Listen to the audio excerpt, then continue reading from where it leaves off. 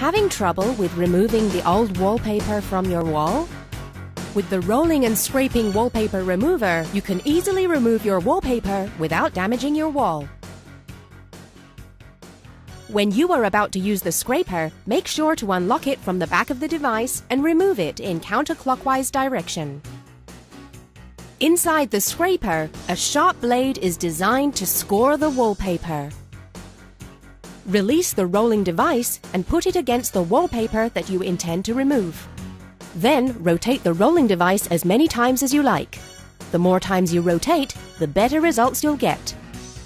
After scoring, simply lock the scraper back to the device in clockwise direction.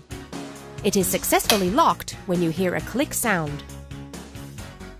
After scoring, you will then see many tiny holes on the wallpaper. After scraping the wallpaper, spray 1 to 3 mixed alcohol and water, or only water, on the wallpaper to soften it. Leave about 15 minutes for the water to work. After 15 minutes, grip the scraping device firmly on the wall and push the blade to peel off the softened wallpaper.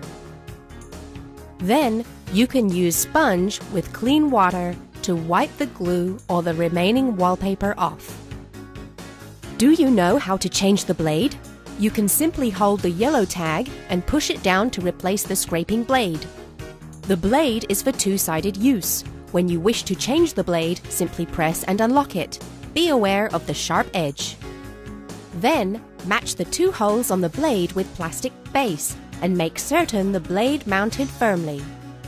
The rolling and scraping wallpaper remover is fast, safe and easy to use. It's your best helper to remove the wallpaper.